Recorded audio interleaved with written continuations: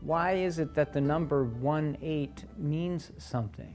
You know, why is it that at 1-8 suddenly I'm expected to be a certain way? All my freedom is lost. I don't get to be free to follow my heart and do my own thing.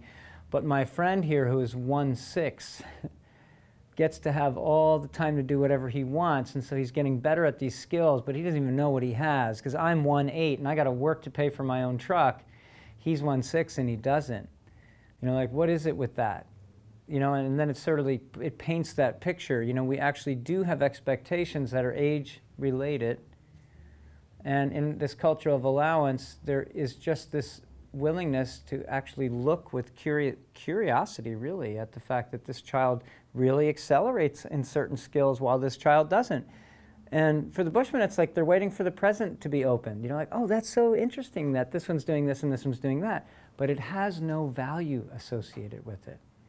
It's just that one is this one, that one is this one, and they're both beautiful and we love them both, and aren't they both wonderful? I get to be me exactly as I am, because there's no expectation of how to be me on the other side of that. There's no right way to be me. There's no right way to be an adult. There's no right way to be a child. There's no pressure on me, right? It's rare for people to experience that. Same thing happens with trackers. You know, you go out to an experience and you're with trackers, and you know, they're all being rugged individuals and they're all rebellious and doing their thing with this passion, but they all are regaliaed, you know. And it sometimes shows up in the form of that they've got that thing right on their hip that they can measure with, right?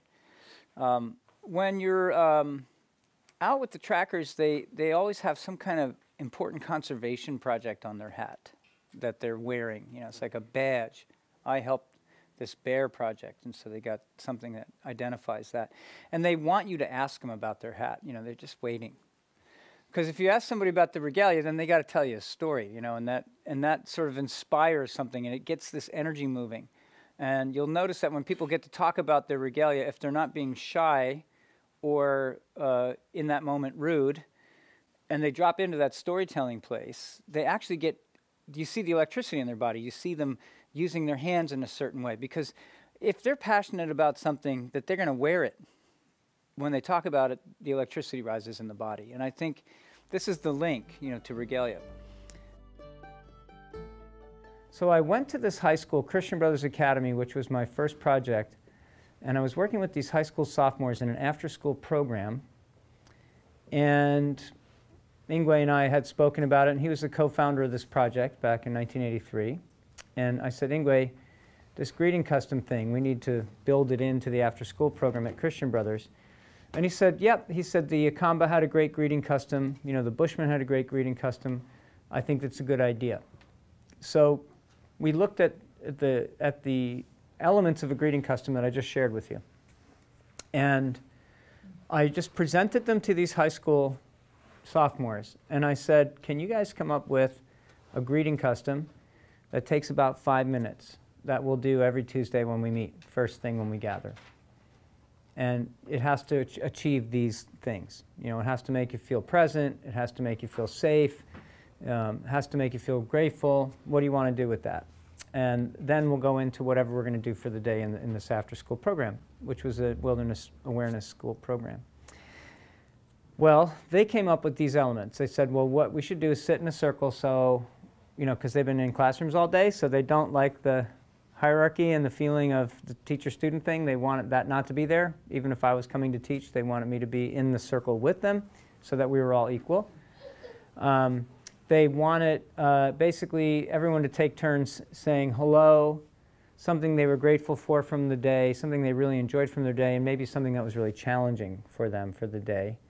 And that they all agreed that they would really be present to hear each other's stories. So they wouldn't be thinking about what they were going to say while that person ahead of them was talking. They would try to be as present as possible.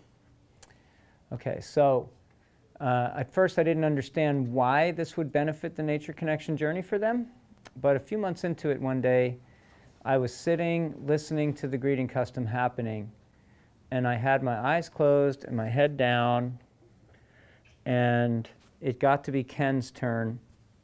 He was 15 years old. He was #1 in his class, And he said, he didn't talk for a minute. Like, so I was listening to voices, one right after the other. It got to Ken, and Ken didn't say anything. And there was this pause. And before I looked up and opened my eyes to see what was happening, tears started flowing from my eyes. But I didn't hear anything from him yet. But when I opened my eyes and looked at him, don't you know, his eyes are all red and there's tears coming down his cheeks. And I'm looking around the circle, and several boys, this is a sophomore, all-boys Catholic high school, super competitive in sports. This is New Jersey. This is not an open, warm, touchy-feeling community, okay? This is a very, you got to suck it up and show you're a man kind of place, okay? But there's several young men that have tears coming down their cheeks. Ken hasn't even spoken yet. I just want you to note that, for starters. Then what happens is Ken begins to speak. Kind of swallows his tears, and he says, I come from one of the best families, I'm told. I go to one of the best schools in the state and maybe the country. I might be the best student in my class, because he was number one, right?